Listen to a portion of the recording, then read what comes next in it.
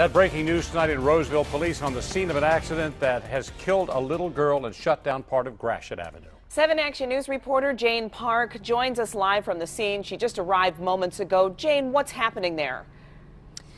Well, right now, accident investigators arrived not too long ago just to reconstruct a scene and look into what exactly happened here. I'm standing along the northbound lanes of Gratiot Avenue near Frazo, that is right by the Eastgate Shopping Plaza. You can see behind me the cones that are set up and the black Ford Fusion. It appears that the driver was driving northbound when that driver struck a 12-year-old girl from Detroit. She was crossing the northbound lanes with 2 other people, we are told, and just within the hour, we were told she was listed in critical condition, but we have that tough update to report that she indeed was pronounced dead at the hospital. Now, while we were out here, a mother and her high school son approached us. They said this is a concerning area just because of how busy the road is and that people are always crossing the street here. So she says she was always worried about something like this happening. Right now, police just telling us that these lanes will be closed as long as they are investigating. We don't know how long it will be. We are told that they don't believe drugs and alcohol were involved in this crash. Of course, we don't know now that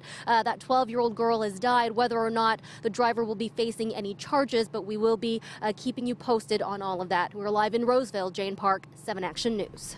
And Jane, you say she was crossing the street in that area. Was she walking? Yes, police tell us she was walking with 2 other individuals, and she was the only one who was hit. All right, Jane, thank you for the update. Over to you.